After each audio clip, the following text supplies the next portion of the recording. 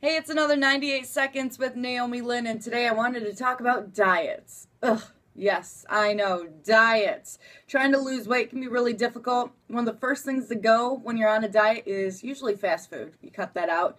Well, I've got some good news for you. You don't have to cut out the fast food. We're going to look at Taco Bell because Taco Bell happens to be my favorite fast food joint. But Taco Bell actually is a great option if you're trying to lose weight and not get rid of all the fast food. 3/4 of the menu items at Taco Bell are under 500 calories.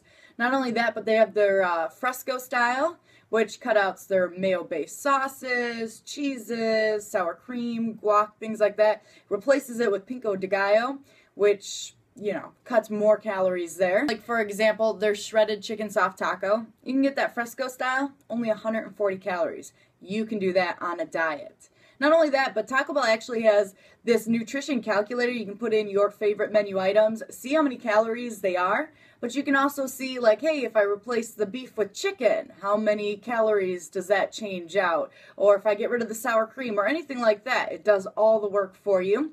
And it's not just Taco Bell. Yes, I focus on Taco Bell because I love Taco Bell, but if you go to any fast food restaurant's website, you can find the nutrition information and find out what you can eat and what maybe you should stay away from. You can still have your hamburgers and cheeseburgers. It's all about paying attention to the calories that you're taking in. Plain and simple, right? Well, hopefully that helps. Happy dieting and enjoy that fast food still.